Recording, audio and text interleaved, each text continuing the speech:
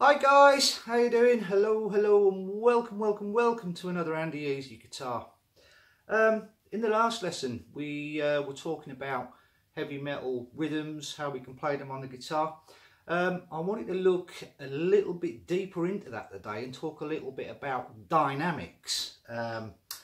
What are dynamics? Good question.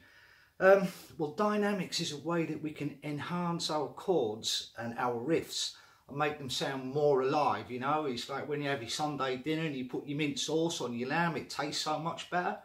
Well, dynamics more or less do the same thing when we play guitar. They make our solos, our riffs, our chords sound so much better. So, how can we use dynamics? Well, let's have a look. If we take, say, just an A chord,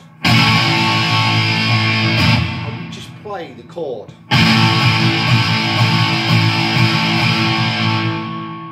it sounds a little bland, a little dry, a little dreary. So we need to find a way that we can spice the chord up, you know.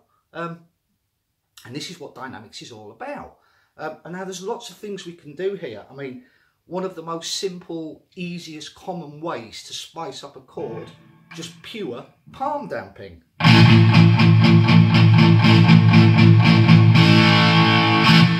mean, you can hear the difference straight away between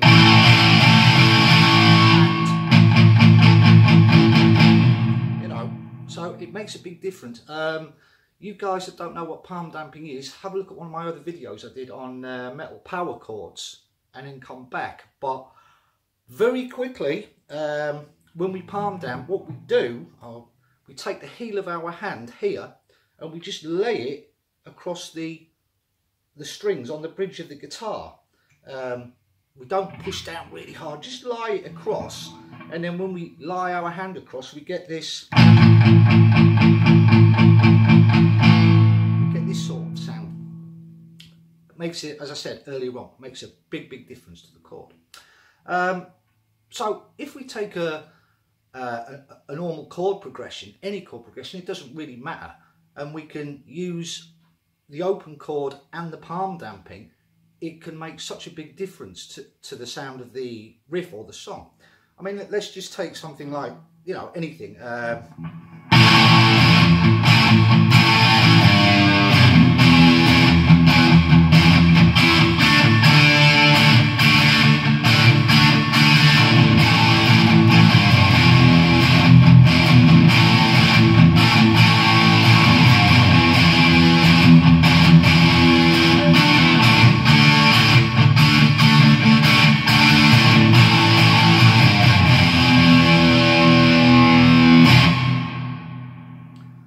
Simply just by adding palm damping and a little bit of open chords at the same time, it completely changes the sound of what we have.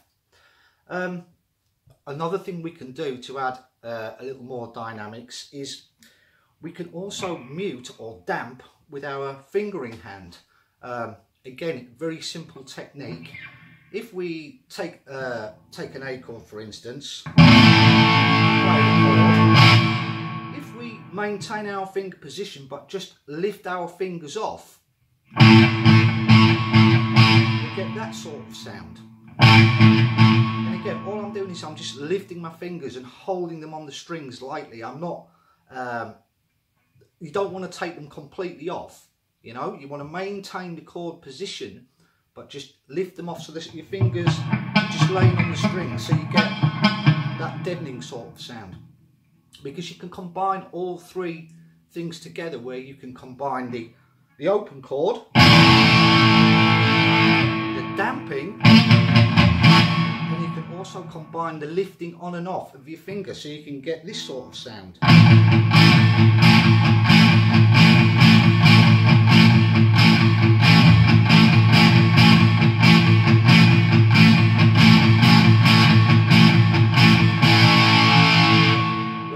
Had the palm damping along, you just get that. And if you play the chord open, you just get that. So what we're actually getting here, we're getting 3 for the price of 1, which is a good deal by anybody's standard, you know. So as I said, just lift that finger off off the fret but maintain the positioning on the strings, so then we can get that.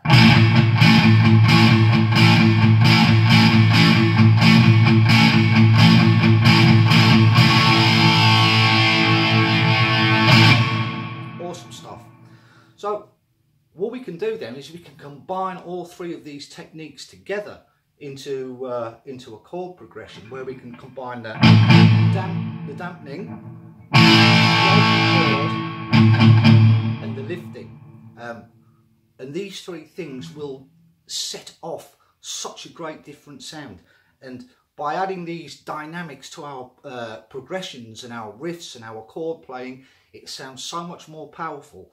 And as a rhythm guitarist, it's our job to provide the power behind the solos. And when those solos come in over those powerful riffs, it makes your song and it makes the band sound so heavy, you know, so alive, and people want to get up and shake their head, bang their head, you know, do the old head banging. It's great stuff. So let's take all three of these combinations that we've got then, where we've got the open chord, the palm muted chord,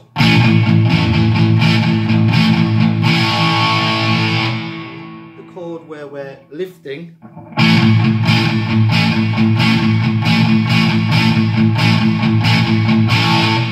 muting at the same time. Let's try and put a progression together using all three of these techniques, and then we can hear the effect that the dynamics have on the progression.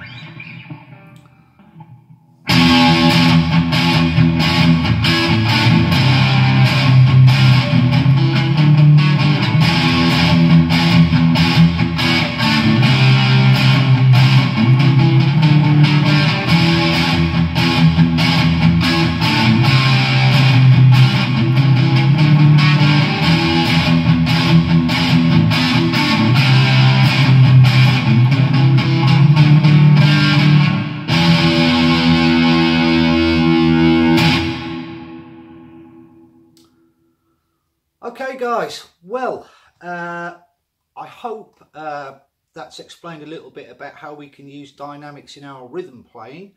As I said earlier on, you know, dynamics is a very, very important thing, not only in lead but in our rhythm playing as well. It can bring a whole song to life. It can really, really throw some life into your performance and into your guitar playing. So just try and experiment with it, try and use it a little bit, you know, have fun guys. That's what music's all about, having fun. Well, I hope this has been useful for you today. I hope it's helped you. Please, please, please leave me a comment below and I'll get back to you as quick as I can on that one.